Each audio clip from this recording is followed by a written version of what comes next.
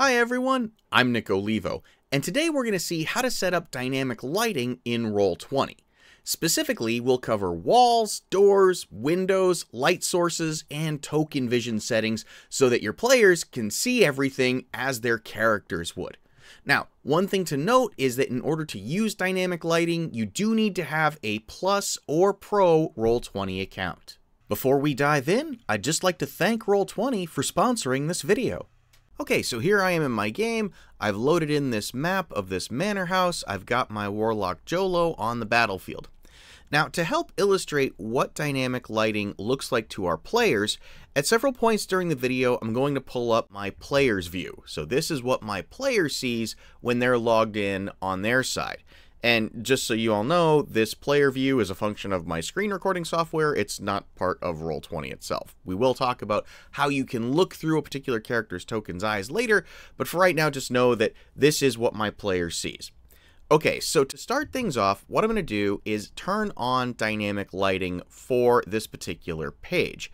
And to do that, we go up to the page toolbar. We're going to go to the map where we want to turn on dynamic lighting. And we're going to click the little settings cog in the top right corner of the map's tile.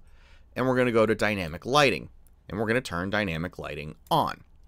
Now, for illustrative purposes, just to keep things easy for right now, I'm also going to turn on daylight mode, which puts light across all of the map. So we'll modify this a little bit later, but for right now, I want light everywhere. And then we will save settings, and we will close the page toolbar. And you'll notice my view as the GM got a little bit dimmer, but if we look at our player's view, it is now pitch black. And that's because Jolo's token doesn't have vision enabled, so he can't actually see. So let's fix that. What I'm going to do is double click on Jolo's token, and we'll move this a little bit over. And we're going to turn Jolo's vision on, and then we'll save settings. And now, because Jolo's token has vision turned on, our player can see the map. So this is great, but now Jolo can see the entire map. He can see through the walls of the room he's in and into the rooms beyond. So that's the next thing we want to take care of, is setting up the walls on the map. So to handle that, what we're going to do is go to the lighting layer. Just going to click on this right here. And I'm going to go up to the pen tool right here, and I'm going to choose pen line from the menu. And this will allow us to draw walls on the map. My personal recommendation is to make your walls blue, because most of the modules that you'll find in Roll20 will have blue walls, and this just kind of keeps things consistent. I'm going to keep the regular settings for right now. And what we need to do is we're going to find a wall on our map. I'm just going to click right here. And I don't need to drag or anything. I can just move my mouse cursor down to the next point, click again, and Roll20 will complete the line between the 2 points I just created. And that continues on. I'm going to move over to this point right here, click again, draws another wall. I'm going to move up and click another wall. And then when I'm done, I'm going to right click to complete this segment. And now when I did that, you'll notice in my player's view that Jolo can't see a big chunk of the map anymore because there is a solid wall between him and the rest of the map. So I'm going to move my cursor again.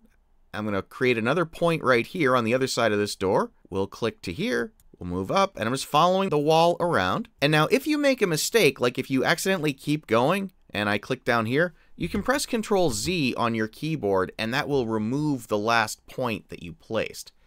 And then again, once you're done, right click. That makes the wall solid, and you can see now that Jolo's vision is limited just to the room that he's in and the spots in the doorway that I haven't blocked off yet. We're going to put doors there in a few minutes. Now, I mentioned earlier it was possible for you to look through a token's eyes as the GM, so this is a good time to show you how to do that.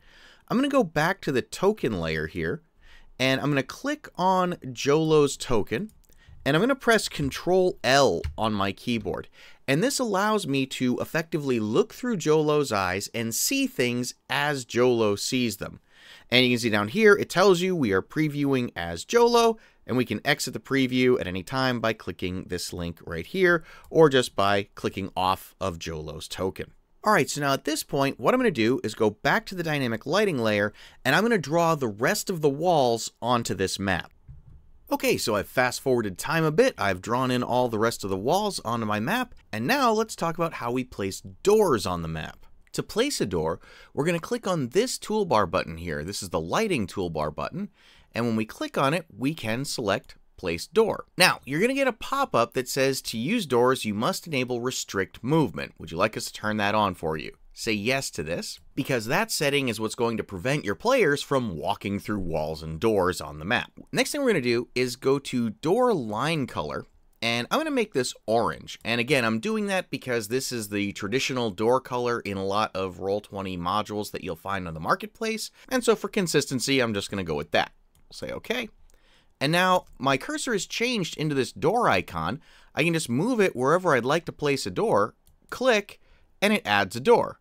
And I'll place another one right here. Now, once you've got the doors placed, you can switch back to the arrow tool, and we can manipulate the line that controls how big the door is. We can just drag to make the door a little bit wider or to adjust its position. So I'm going to just make these a little bit wider right here and drag it down just a tiny bit. Once you've placed your doors in a room, I recommend switching back to the token layer and then using the Control-L shortcut to look through your character's eyes again, and just make sure there are no gaps between the wall and the door, because sometimes if they aren't lined up properly, your characters will be able to see through tiny gaps in here. Let me just illustrate that real quick. I'll jump back to the dynamic lighting layer and I'll make it so these don't quite line up.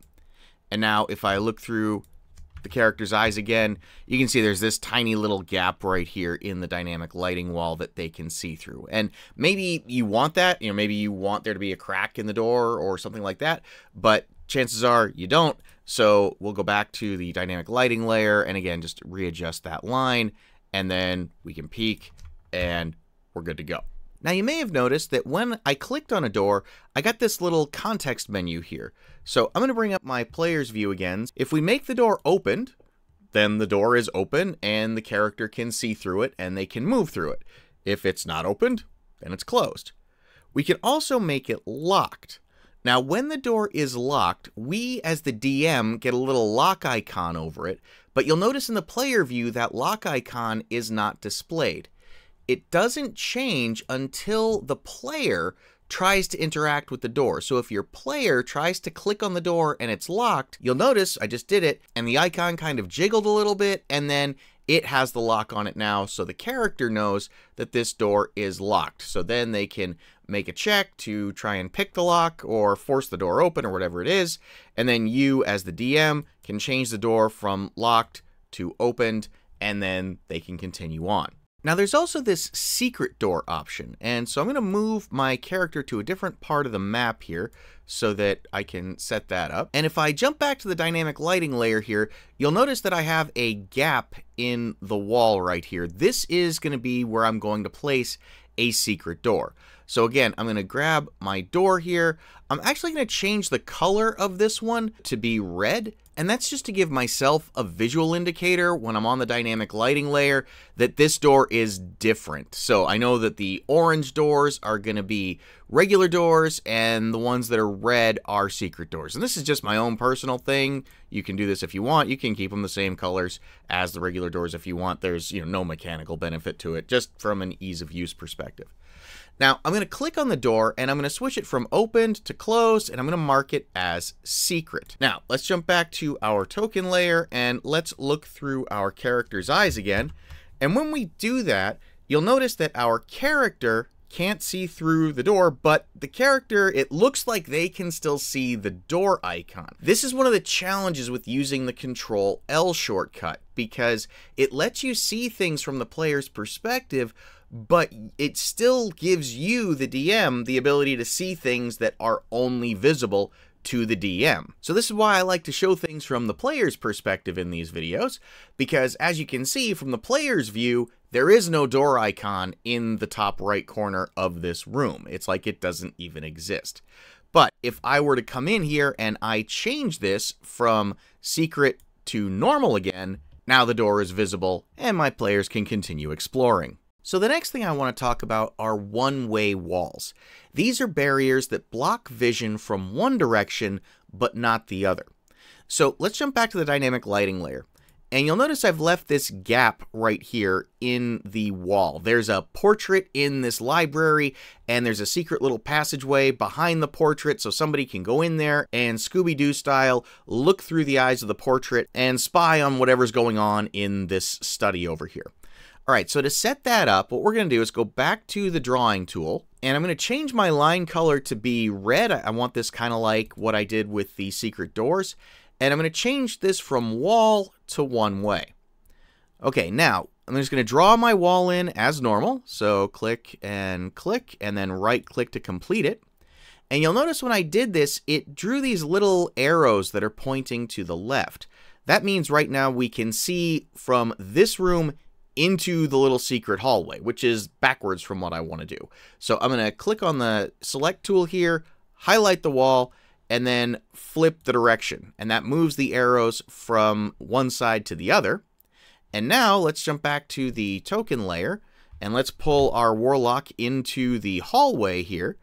And as we do, we can look through his eyes and we can see into the study. But if I pull him through into the study and look through his eyes, that wall appears solid. So he can't see through from this direction. He can only see through into the study if he's actually in the hallway itself. So the next thing I want to talk about is setting up windows in Roll20. If we jump back to the dynamic lighting layer here, you can see that I have breaks in the walls where the window takes place. And if we bring back our player's view, our player can drag their token right through that space and bring Jolo out into the garden beyond through the window. And really, I don't want that. What I want to do is have a barrier there that will block movement but allow sight. And honestly, there's two ways that we can approach that. The first way is we can create another wall. We could draw a line here, and instead of it being a wall, we could make it a transparent barrier. And that works just as you'd expect. You'd draw a line on the battlefield, and people would be able to see through it from both sides. But windows can be opened or broken and allow characters to pass through. So instead of creating transparent barriers, what I'm going to do is go back to the lighting button here, and I'm going to select Place Window. Now, windows can have their own colored lines. I'm going to go with this bright blue here. And then we'll say OK. And just like with doors, we can drop the window into place. And then we can use the select tool to adjust the lines to make it the right width and whatnot. And now when our players go and look through this, again, their line of sight is not blocked, but they can't drag through. They can't pass through that window unless they actually click on it to open it. And you'll notice when they click on it, the little glyph changes from 4 panes to 3. And when it's 3 panes like this, it means the window is open and the character can pass through. You, as the DM, have the ability to make the window locked or opened, just like you do with doors. So you could make this window locked, and then your players have to make a roll to pick the lock or break the window quietly, however it is you'd like to play it. So now let's talk about placing light sources on the map. Up to this point, we've been using daylight mode, which means that all of our rooms are fully illuminated. And while that's great for an outdoor battle map, or maybe for a mansion like this one during the daylight, we're probably not going to want that for every single map. So I'm going to turn that off right now. And when I click Save Settings now, you'll notice it got a little dimmer for me. And if I look at my player's view again, we can see that it's gone pitch black. That's because there are no light sources in this room. So let's go ahead and let's place one. So what I'm going to do is go back to the lighting section of the toolbar here, and I'm going to select Place Light. Now that changes my cursor into this little torch icon, and I can click to drop a torch. And now if I look through my player's eyes, we can see that the room is partially illuminated. We have bright light emanating out, and then the light gets dimmer. And this is right in line with a torch, which sheds bright light in a 20-foot radius, and then dim light in another 20-foot radius. And if we want, we can actually click on this, and we can modify the amount of light that's being given off. We could make it a shorter radius, so let's say it's 10 feet of bright light, and if I save settings here, you'll see it gets a little dimmer for my player. If I make it so that the light is further out, like say 40 feet of bright light, you can see that the room gets brighter. So you can control how much light is being given off from a particular source. You can also do things like change the color of the light. So right now the light is just regular light, but if I wanted to make this more sinister and give it this kind of red tinge to it, I could do that. Save settings.